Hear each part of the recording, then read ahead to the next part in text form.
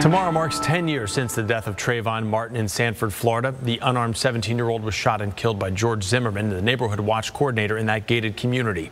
Martin's death sent shockwaves across the country and helped spark the Black Lives Matter movement. ABC Action News reporter Mason Morrow shows us Martin's impact on the fight for African-American justice and how publicized video in other cases has changed the way Americans view recent deaths of unarmed African-Americans.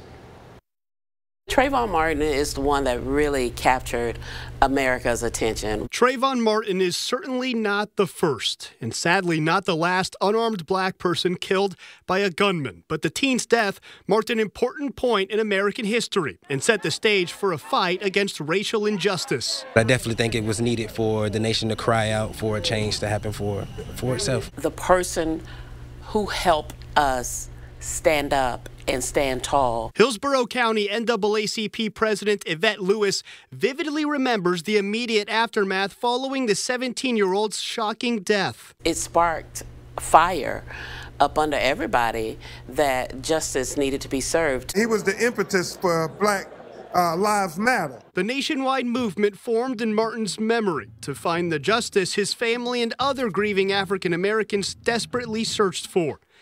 Just 2 years later, the high-profile deaths of 18-year-old Michael Brown and 43-year-old Eric Garner gave the group further purpose, except this time it was different. As time went on, when the videos started showing on TV, there were other people, Americans, that jumped in to say, wait a minute, enough is enough. The now infamous cell phone video of Garner's death shows New York police officer Daniel Pantaleo put Garner in a chokehold.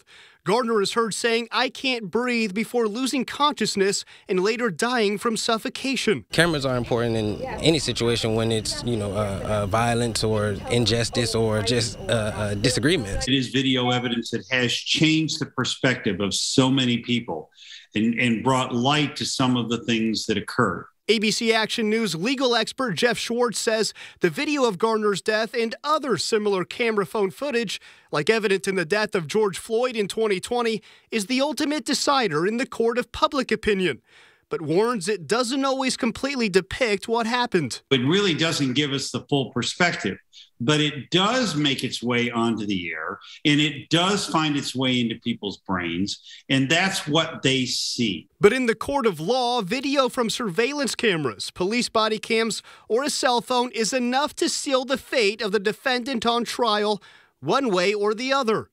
Schwartz says video of Floyd and Ahmaud Arbery's deaths were all a jury needed to see.